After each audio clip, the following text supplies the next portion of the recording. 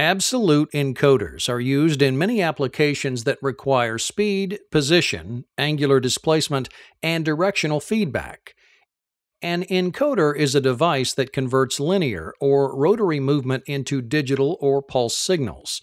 The most common type of feedback device is the absolute optical encoder. An absolute encoder consists of the four major components: a rotating encoder disc, a light source such as an LED, a photodetector as the light sensor, and a signal conditioner that converts the signals into square waveform. The encoder disc consists of a series of opaque and transparent tracks mounted to a rotating shaft.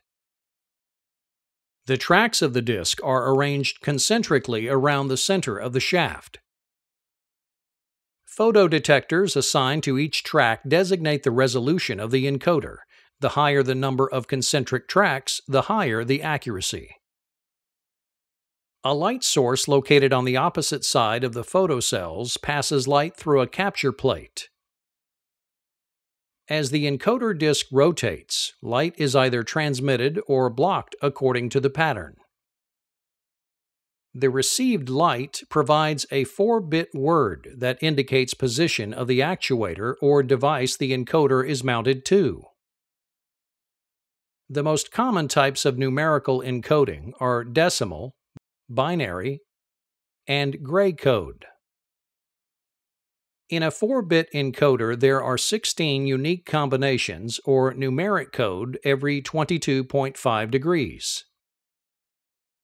Gray code is designed where only one bit changes at a time, contrary to a binary system where one or more numbers change in the word. By changing more than one number of the word at a time in the binary system, the possibility of positioning errors is greater, leaving gray code the preference in precision applications.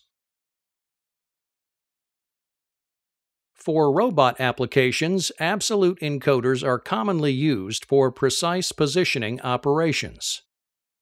The actuator in this example demonstrates the function of the absolute encoder in operation. As the actuator moves to push the carton, the encoder provides feedback that it has reached the user-defined position. The actuator then moves back to the home position, verified by the encoder, and completing the cycle. Using feedback devices closes the loop in motion control systems.